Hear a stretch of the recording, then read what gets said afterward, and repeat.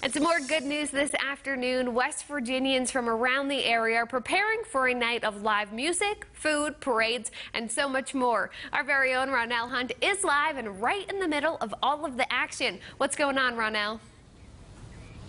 Marissa, this is just 2 out of the 4 days for the West Virginia Three Rivers Festival, and I can tell you already, not only is the sun beaming down on us, but the energy itself is already high. We see some of the Shriners just now coming past me. You can hear them roaring, but the carnival opened up last night. That was the first night. Now there's expected to be even more people because today kicks off that grand feature parade. As a matter of fact, as I roll out of the way, you can see the float that's going to start the parade right there. That's the West Virginia Three Rivers Festival float, and then we also have a whole bunch of other floats stretching all along. Now right here where I'm standing at is right behind the Marion County Rescue Squad. This parade is going to go all the way through the downtown area, and we have some more Shriners coming through right now, but it's going to stretch all the way across downtown, wrapping and then going right where we all hopefully will be at the end of the day, which will be right in Palatine Park for all of the festivals, games, and carnivals. So stay tuned. We're going to have more for 12 News at 6. Reporting live in Fairmont for 12 News, I am